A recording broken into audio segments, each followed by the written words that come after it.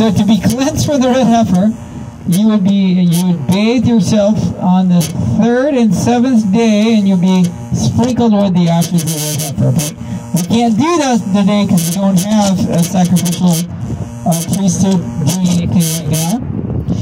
Because the last place, we can only do it where Yahweh puts his name. The last place he put his name was in the altar in Jerusalem. So, I'm going to show you at the end of this how we can honor that commandment and still keep that today.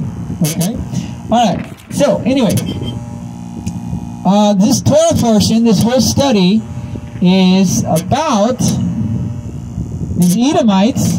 The Edomites are the descendants of Esau, and Edom means red.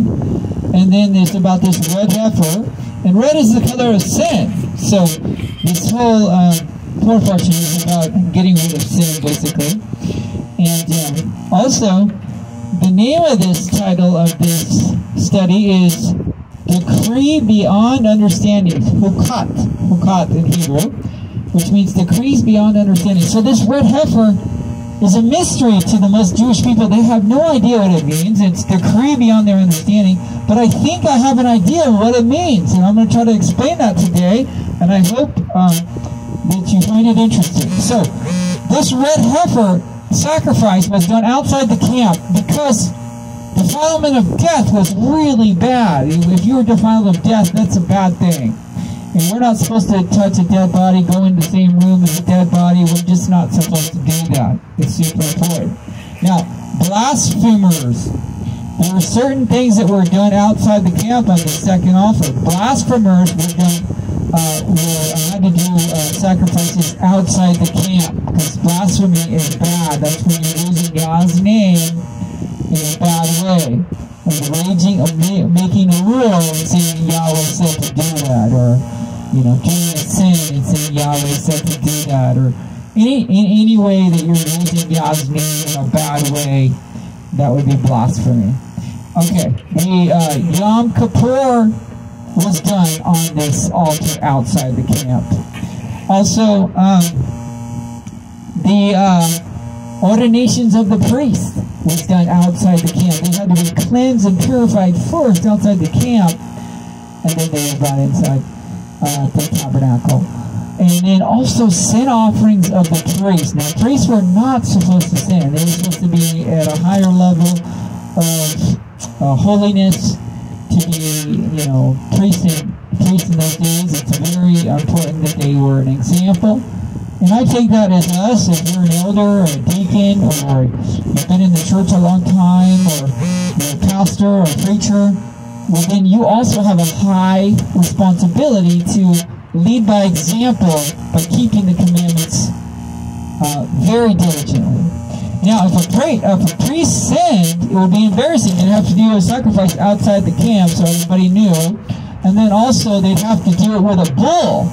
And the bull was like $3,000 today's money. A sheep is only like $250. So when a priest sins, it's expensive. It's the price of a car. So we are not to sin. We all have a higher calling to be that. It says in Revelation, we are priests and kings. So we're like priests in training. So we want to act like the priests. Our righteousness needs to exceed the righteousness of the Pharisees, which would be a pastor at your church, or somebody in the Orthodox synagogue. We need to be more righteous than they are.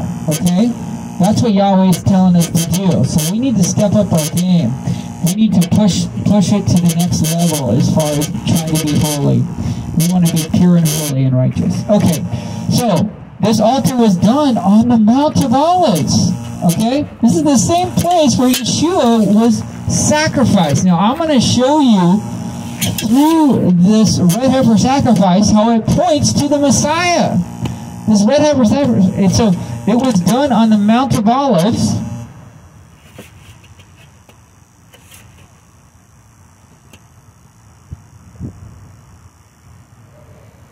Just like Yeshua. And also, there was 3 items that were used. There was the red heifer, there was the cedar wood, and the hyssop. Well, what is the red heifer? Well, Yeshua wore a red robe. He wore a red robe. He also, they used hyssop. They tried to make him drink vinegar. with this hyssop, and he refused. And then they also nailed him, which I believe was a cedar wood stake. So they nailed him. So the same items that are used for the red heifer are used in this sacrifice of the Messiah as well. I don't think it's a coincidence, you guys. And it gets even better. Listen to this. So just as the red heifer is tied to a stake and put on the altar, so is Yeshua tied to the same stake. Not only is it done on the Mount of Olives outside the east gate, so is Yeshua died on the Mount of Olives outside the east gate. Okay, now when the red heifer was burnt up, they would take the ashes of the red heifer and they would put it in a clean vessel outside the camp. Now Yeshua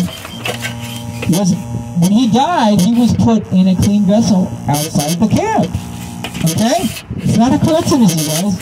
It gets even better. Now, the red heifer has to be 4 years old. Well, Yeshua's ministry was 3.5 years.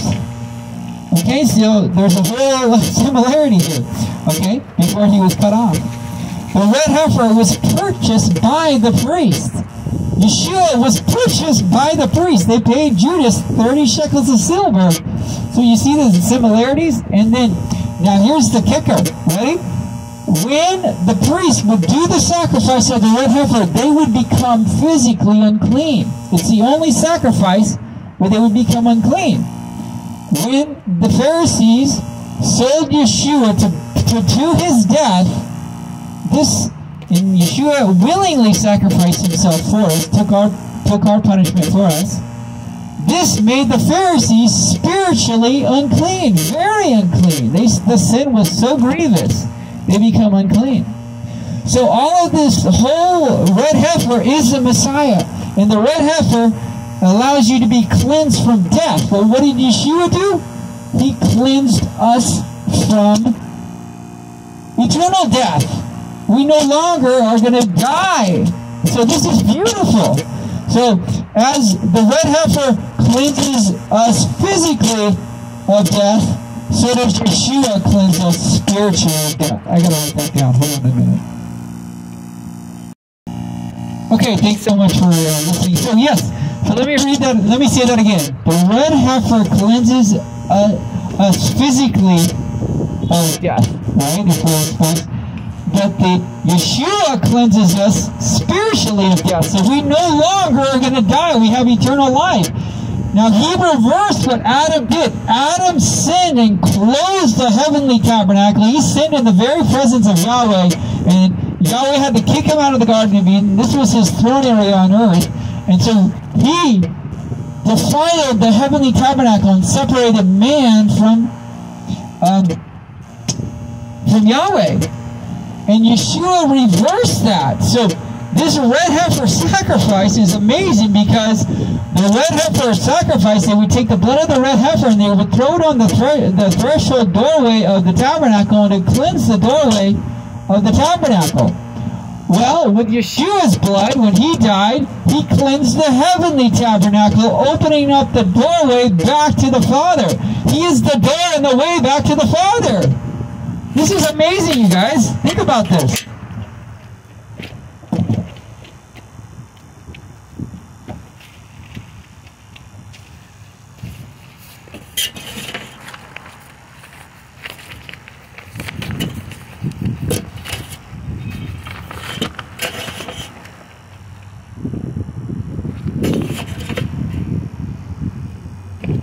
Sorry, I dropped the paper there. Okay, so he is the door and the way back to the Father. This is amazing.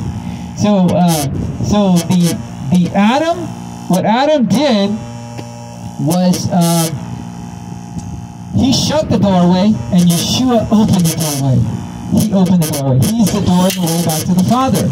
So this is amazing.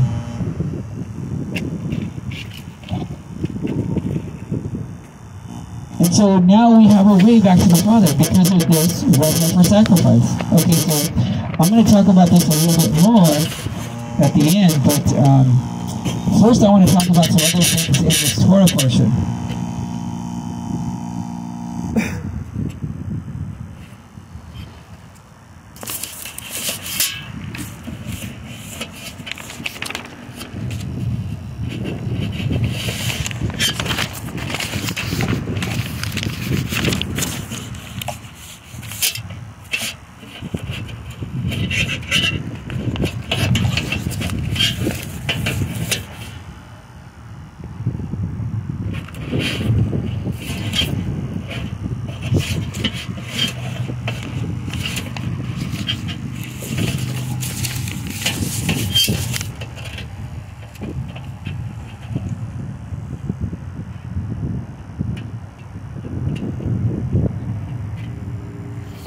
So, what I was going to point out was, Yah cannot, he's a spiritual being, and we are in the flesh and subject to aging and dying. And so Yah cannot be around death.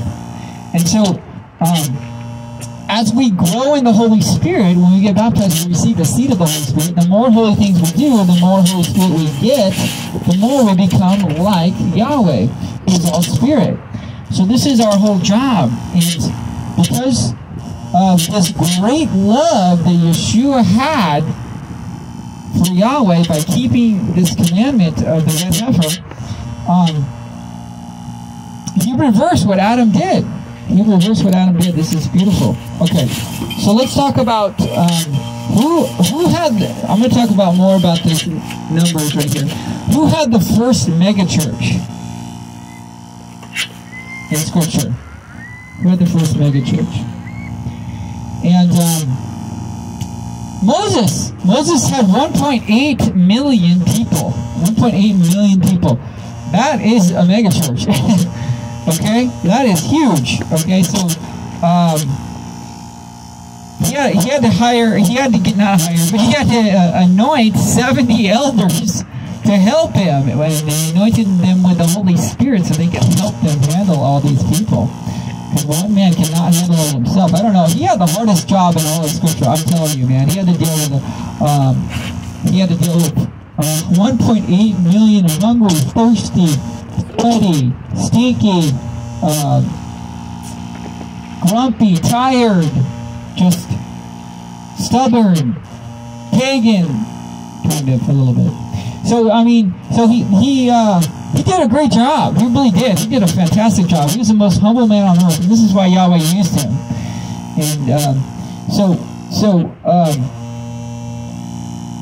so my question is, why did he strike the rock the first time, and then the second time he was supposed to speak to the rock, but he struck it? Well, it kind of points to the Messiah, right? The Messiah was struck the first time, and out of his belly came waters, living waters, blood and water. And it says in Scripture, let's read this right here. John 7:30. Yeshua stood up and called out with a loud voice, "If anyone is thirsty, let him come in me to drink. Whoever believes in me, as the Scriptures have said, streams of living water will flow from within them." So we'll never thirst again from this living water. It's really pointing to the Holy Spirit. So this whole Torah portion is about the Spirit and growing in the Spirit and opening up the spiritual doorway back to the Father. And he did that because of this great love. Love is what opened the door. And because he loved Yahweh so much, he kept the commandments and never sinned. He was tempted just like everybody else, but he never sinned. And so this is showing great love. And he showed great love to us because he actually took our punishment. He took our punishment. Okay? So it says in Scripture, there's no better thing you can do than to give up your life for another. And that's exactly what he did. He gave up his life, died a horrible death for us. So that's great love. He showed great love to the Father and great love to us. And this is what opened up that door and made him the red heifer sacrifice. It was love. And the whole point of this is, love is the most powerful force in the universe. It is more powerful than any evil. It will outdo anything.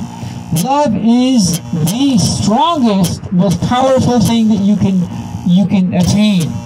It's the highest form of intelligence. Love is it, you guys. This is love. Love, it lasts forever. There's three things that last forever: faith, hope, and love. And love is the greatest. Yahweh lasts forever because he's all love. Think about it. He's love and light.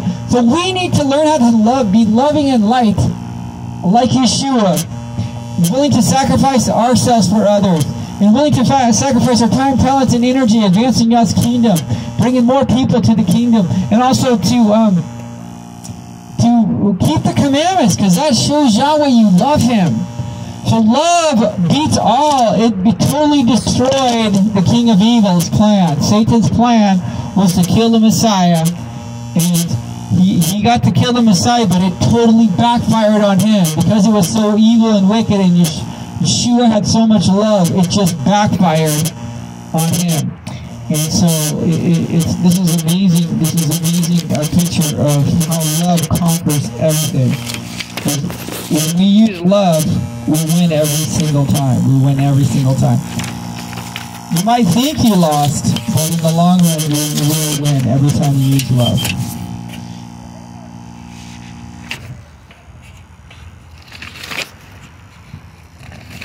Okay, let's talk about this. So they're in the desert, Moses and the Israelites, and they're complaining about these not having food and water and all that stuff. And so because they're complaining, Yahweh sends snakes to bite them. He sends these snakes to bite them, and their people are dying. And Moses is so concerned. He cares so much about these people, and he's like the leader. He's so good, and he's praying to Yahweh, please stop this. And so he says, build a bronze snake and put it up on a pole, and when they look upon that snake, they'll be healed. So that's the weirdest thing in Scripture, right? It's one of the weirdest things in Scripture. What does it point to? Well, it points to the way they were acting. They were acting like wicked serpent snakes. And who's this serpent snake? It's Satan. Satan is evil. He's the king of evil. He's the god of this world, it says. And so they were acting like the god of this world, Satan. And so when they realized the way they were acting by looking upon this serpent, Satan, they repented.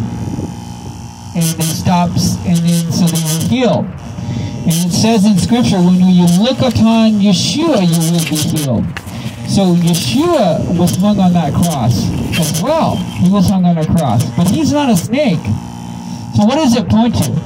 Well, it points to what really happened on that cross. Okay, Yeshua died on that cross, but really what happened was he actually put to death Satan on that cross that day. Because the evil plan that Satan had to kill the Messiah totally backfired and reversed back onto him. And he was the one who died that day. He actually died. And so he, this bronze serpent is a picture of Satan dying that day. This was the day because Satan is the king of this world, the god of this world. He usurped Adam's authority and became the king of this world. Adam was supposed to be the king, but he didn't. He sinned and failed. Yeshua came, and now he's the king. And when he died and he gave up his life, this great love, and he never sinned ever, he passed the test, the ultimate test, and became king of this earth.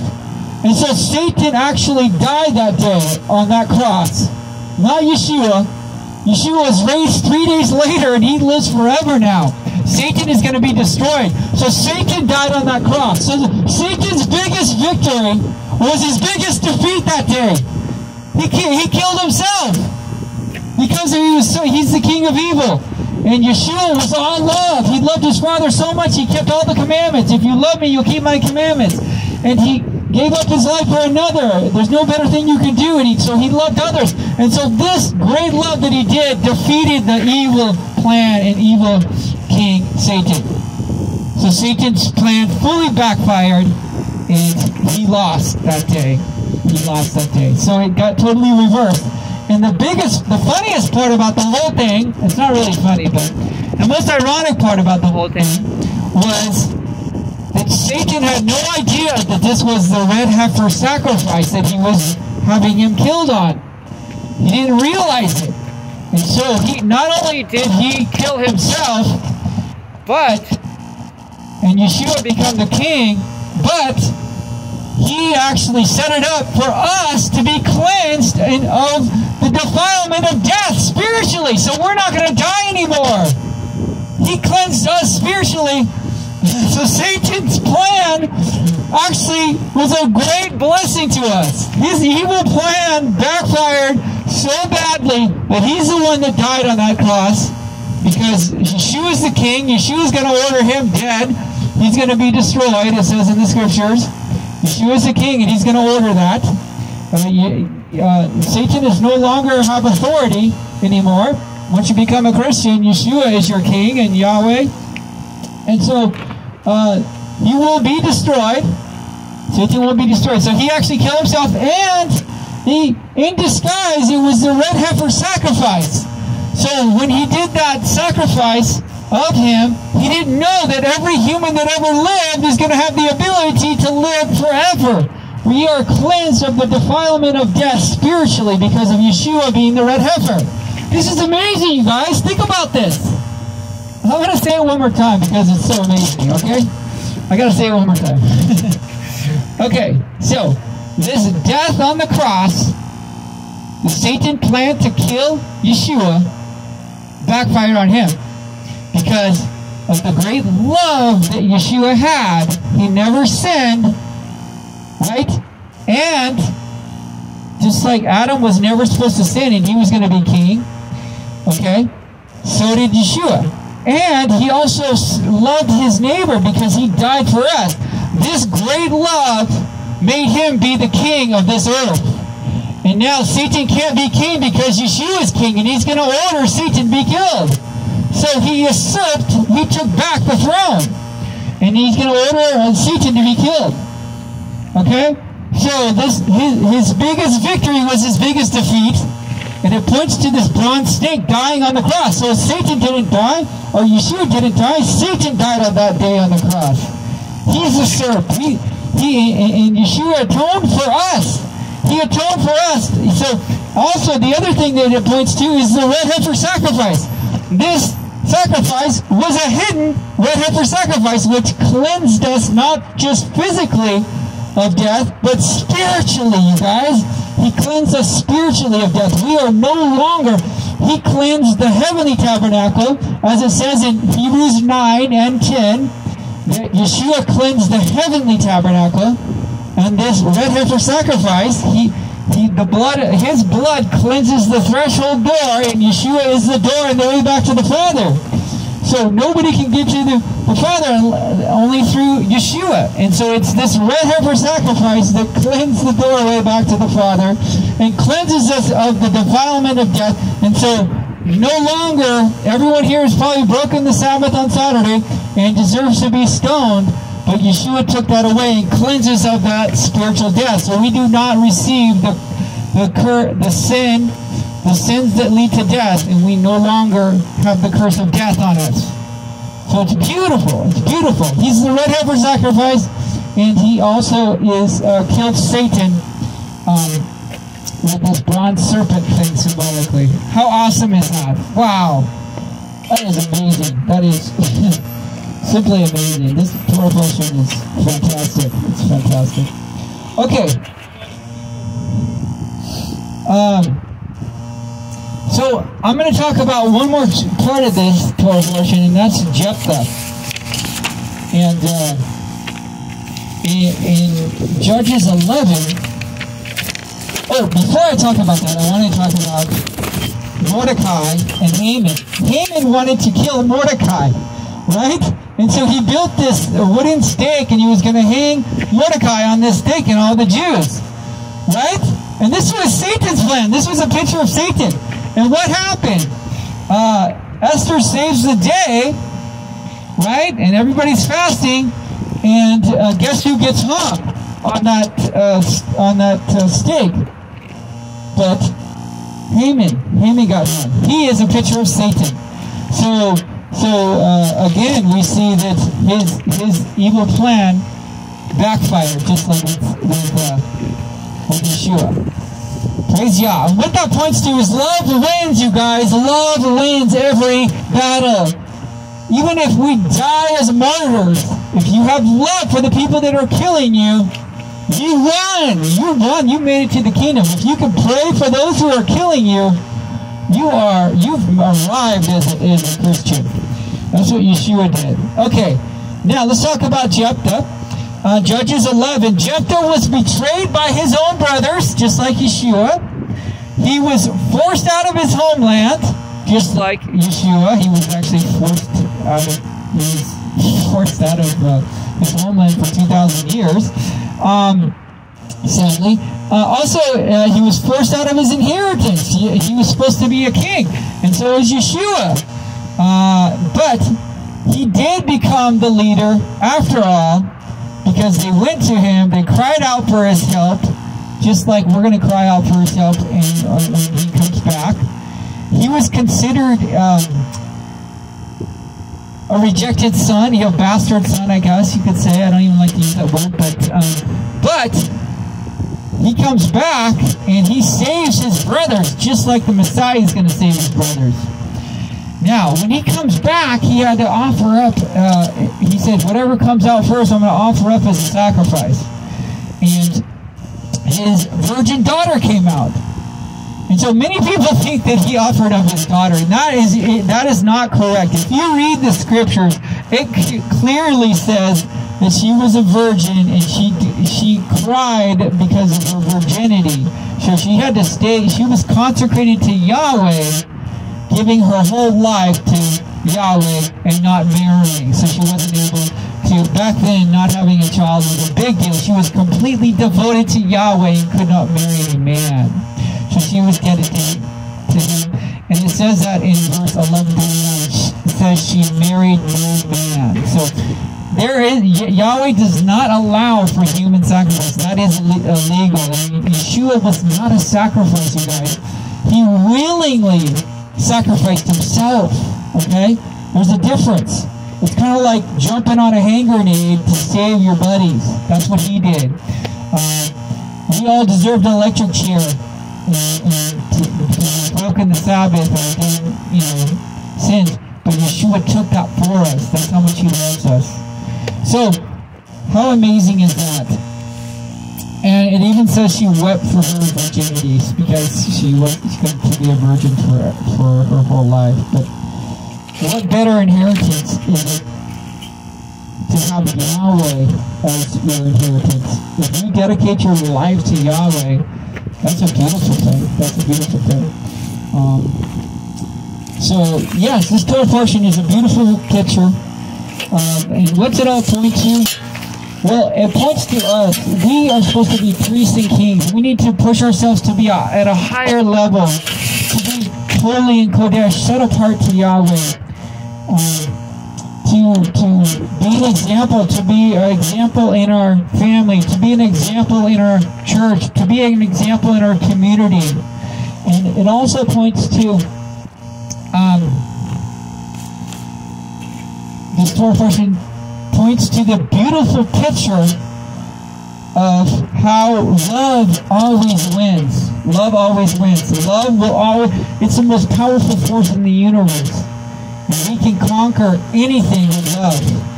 You can stop wars. You can stop lawsuits. You can stop arguments. You can stop everything with love. The soft, gentle, kind, loving voice. You can accomplish miracles and big things in your life. And so always learn to grow in this love. And we can only do it with the Holy Spirit. Okay, the Spirit is love. And so how do we fill ourselves with the Holy Spirit? Well, we, instead of watching YouTube, we watch sermons. And instead of watching TV and listening to worldly music, we listen to worship music. And going out and helping the widows, the orphans, the poor, the sick, the imprisoned, the foreigners. Okay? Going out and spreading the gospel. Going out and fasting all day. 12 hours without food and water, or without food at least. And doing it to become closer to Yahweh. Reading your Bible every day. Can you read at least 10 minutes a day? If you read 10 minutes a day, you go through the whole Bible in 1 year. Praying twice a day as we're commanded. We're commanded to read the Bible every day. Joshua 1:8 commands it.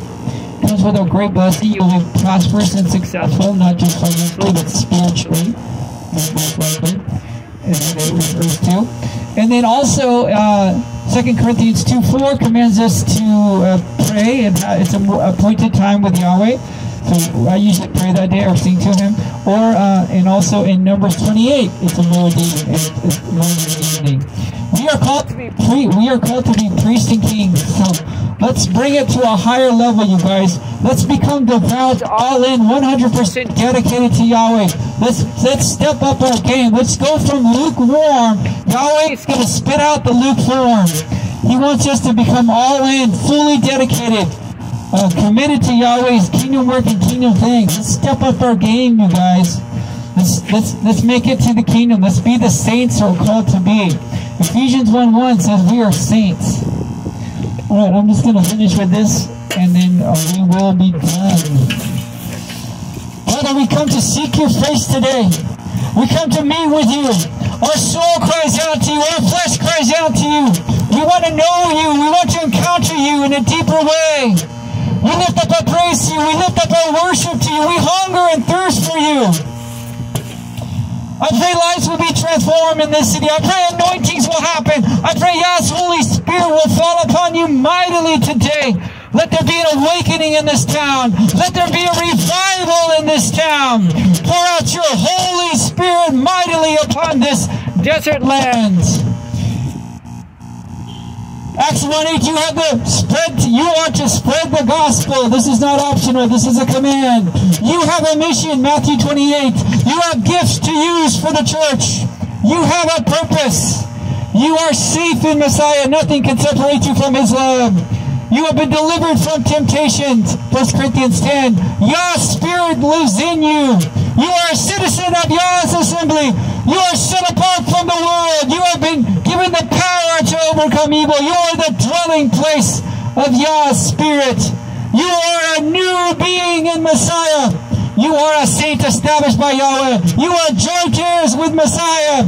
You are free from condemnation. You belong to Yah's family. You are a royal priesthood, a holy nation. You are precious and loved by Yahweh. Nothing can separate you from His love. You are beloved Kedoshim, a holy one, a son and daughter of the Almighty. You are called, chosen and anointed, set apart, Kodesh, saint to the Most High. Do not neglect His calling. Do not let anyone take your 5 crowns. Thank you so much for listening to me. I pray this inspires you to become devout, all in, 100% dedicated to Yahweh. Step up your game, you guys, because when the Messiah comes, judgment time will be here. We want to be one of the 10 virgins that have our oil lamp filled with the Holy Spirit, so we can be the marriage supper of the Lamb, you guys. So let's do this. Let's Yeshua open the door for us. Let's walk through that door, okay? All right, thank you so much for listening. May God bless all of you mightily today and give you a miracle that you've been waiting for all year.